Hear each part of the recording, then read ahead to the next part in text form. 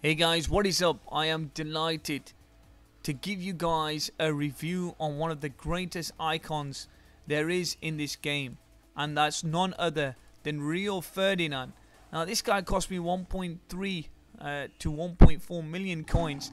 He's got some crazy stats. I did use him on the shadow chemistry style. Usually people might use anchor or shadow. Doesn't really matter. Look at that pace.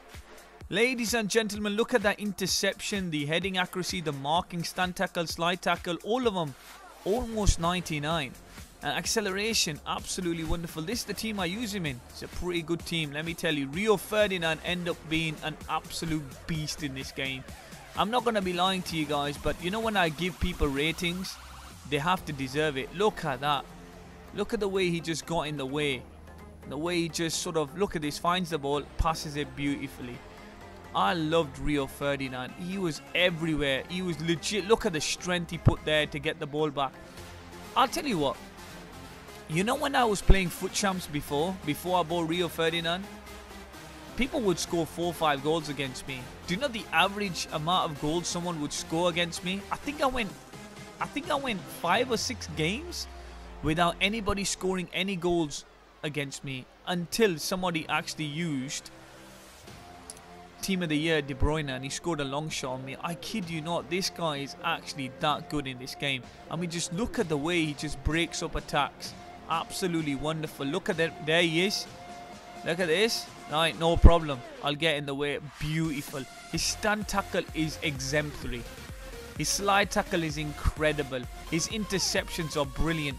The way he marks is just absolutely brilliant. His strength is out of this world. Look at this. No, where are you going, man? You're not going anywhere. I'm Rio Ferdinand. Rio Ferdinand. Oh my days. When it comes to defending, this guy, he just knows how to defend, and he's always been top tier in this game. He's always has. In FIFA, ever since Rio came out back in FIFA 17, Rio Ferdinand has been proven to be a very, very reliable centre-back. And look at this, man. Legit, he was literally everywhere. I like the way his partner in crime, Varane, did a beautiful slide tackle there. But overall, I have to tell you the truth, it doesn't really come much better than Rio Ferdinand. And some people actually prefer him over Maldini, and that's because of his aggression. Look at that, the way he just breaks up the attack. He'll intercept, no problem. Sort of medium work rates, comes up a little bit high sometimes, which isn't too bad because he can break up an attack in CDM as well. Like, he could just come round to CDM position to break up an attack, and I really do like that about him. He's absolutely brilliant in this game. He was good in FIFA 19, but he's brilliant in FIFA 19. 10 out of 10. Thank you very much for watching.